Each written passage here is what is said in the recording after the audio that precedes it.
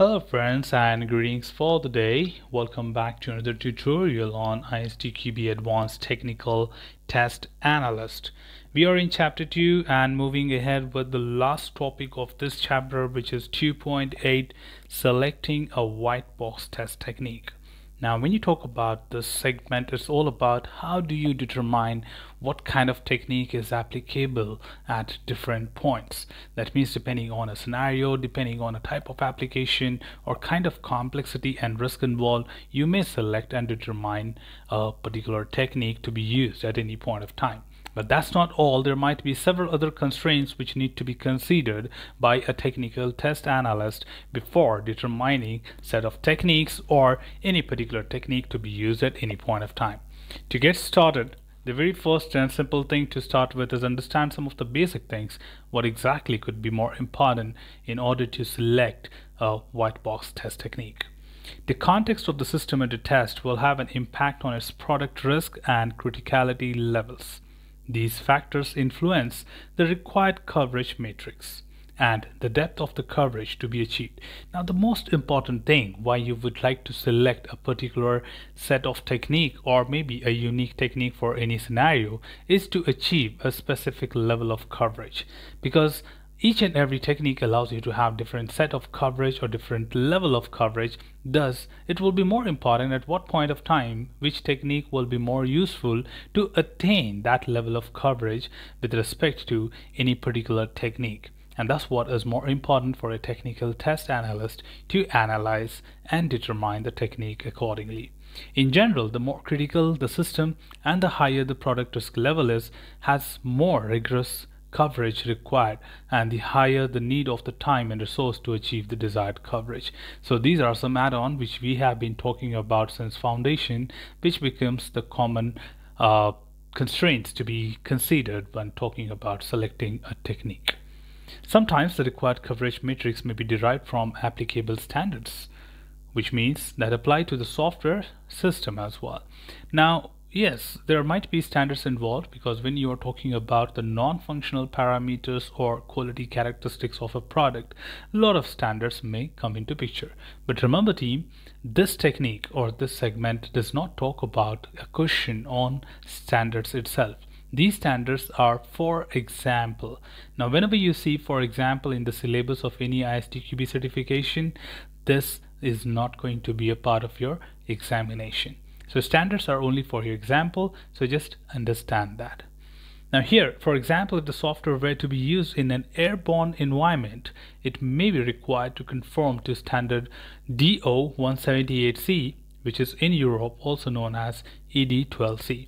Now DO here means document, so it's document 178C. This standard contains the following 5 failure conditions. Now this has a list of issues which are failures which we need to check on when it comes to the airborne environment. And what are they? A, catastrophic. Failure may cause lack of critical functions needed to safely fly or land the plane. Come on, that's the most interesting thing which a person has to take care of when we have more than 100 or 200 people airborne with us together, and we are securing their safety when they fly with us. B, hazardous. Failure may have a large negative impact on safety or performance efficiency. C, major. Failure is significant but less serious than A or B. Minor. Failure is noticeable but the less impact than C. Whereas E is no effect. Failure has no impact on the safety.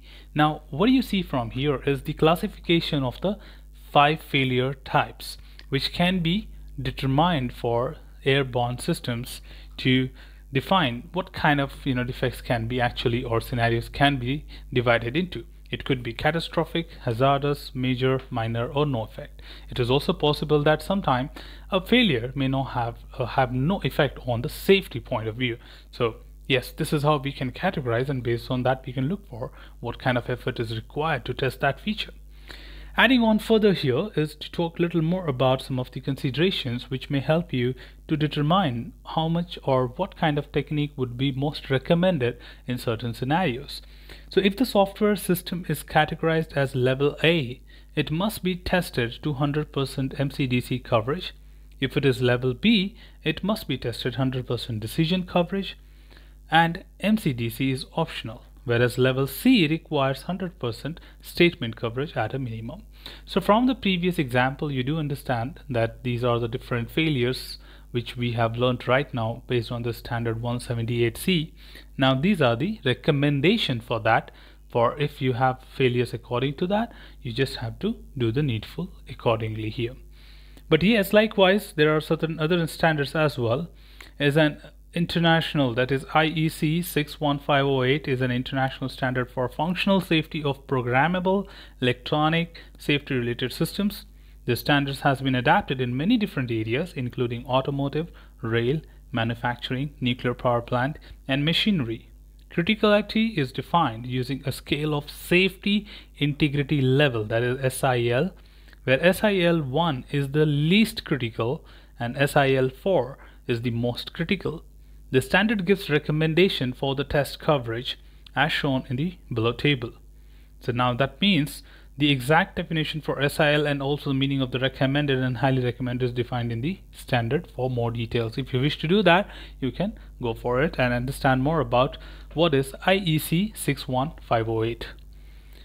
Now here this table just simply gives you that what kind of SIL criticality is for different types of industries like automotive, rail, manufacturing, nuclear and machinery, and based on the level of SIL criticality, what kind of recommendation you may have.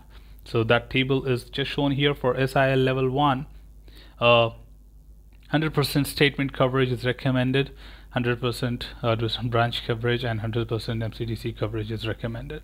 Whereas for 2, statement coverage is highly recommended compared to branch and MCDC coverage. SIL level 3, statement and branch both are highly recommended compared to MCDC coverage, whereas SIL 4, being the most critical type of product, has everything highly recommended. That means this also shows that you may have several combination of different techniques in order to meet the expectation of most critical products when you are making that, and it might involve the safety and or the life of people in terms of making sure that they are very much secure and safe when they are traveling with you. So that's what is more important to understand for a technical test analyst, that other than knowing the techniques, the right point of applying it is equally important, and that's what we call as the most popular term, that is a smart technical test analyst. So that's all from this particular tutorial, team. Should you have anything else, feel free to comment below. I'll be there to address your queries and answer them well. Till then, keep learning, keep exploring, and keep understanding the context. I'll be getting back to you with next video on sample questions of chapter 2. Thanks for watching the video, team, and happy learning.